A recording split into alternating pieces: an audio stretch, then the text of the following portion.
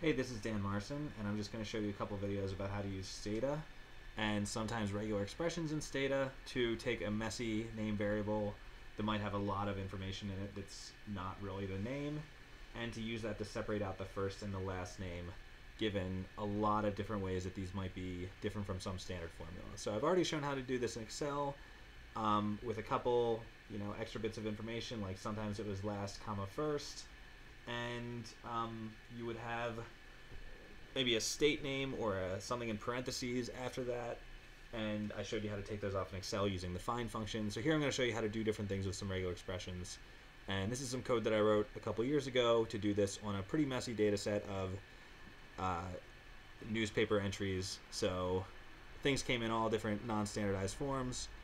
So sometimes we'll have people's estates, sometimes we'll have people who have a trust and the trust says care of, and then it'll be a bank name. And so that's all stuff that I don't want actually in my name variable. If I'm going to match this with another data set, I just want to match on first and last name. And so I'm going to show you how to use some of these tricks to take out those things. So the first thing is, of course, to replace the name with proper name. And so I'm always going to use manip name as my name variable here. So what I also do is just generate a new variable called manip name from name, and that way, if I hit Control S too soon or at the wrong time, I don't overwrite everything, and if I had forgotten to make a backup somewhere, I'm not lost. So use manip name here, and then this RegXM function just looks for the string that you name in the second argument inside the string you name in the first argument. So if I ever see junior, senior, the third or the fourth inside a string, I'm going to replace it with I'm going to generate a suffix variable and name that suffix variable junior, senior, the third or the fourth. And then I'm just going to delete those all from those strings. I'm going to do sub in string inside manip name, and if I ever see comma space junior or just regular junior, I'm going to delete them and just replace them with a blank string. Okay. So of course it's important to do this with the comma space first, because if you don't do it with a comma space first, if you do this one first, then this one would actually find nothing, and there might be some cases where you have this comma here that's going to be stranded. So you'll have this comma that indicates nothing, and it'll be just wandering out there at the end of the string, and it'll be distracting you from other things and messing some things up. So do the comma space one first instead of just the regular unspaced. Okay, now here I'm going to use the split command on manip name and the parse option. So you have to do the parse option pretty much, unless you're just going to parse on a space. So I'm going to split manip name, and if I ever see an estate, and so oftentimes it'll say,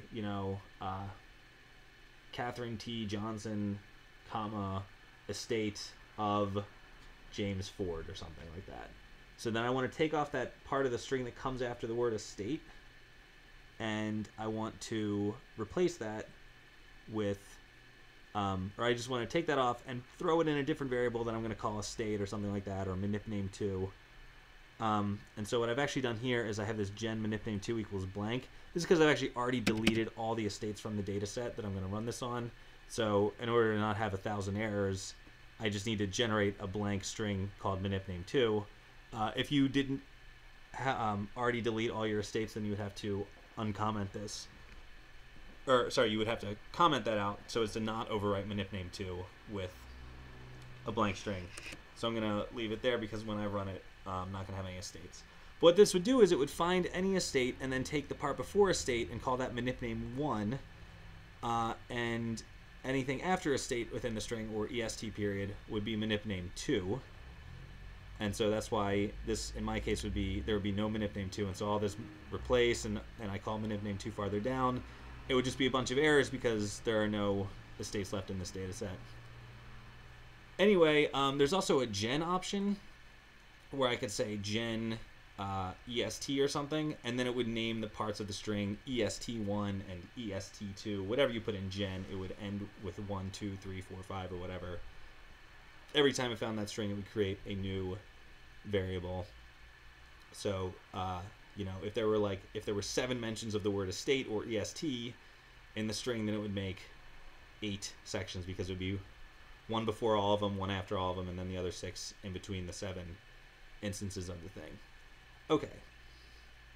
So then what I do here is I replace manip name with the trim, and then I basically reconstitute a state with what had appeared in manip name 2, and I add the word a state at the beginning. Because when you parse, it's not actually going to count your parsing character in either side of the parsing. Okay, and then I am going to do this operation pretty commonly where I drop manip name and then rename the first part of the parse string from before, from the split, as my new variable manip name. So I'm just going to be whittling away at various layers of things that come at the end of the strings, and I'm going to just keep whittling away and renaming those first parts as the new variable manip name and then working on that.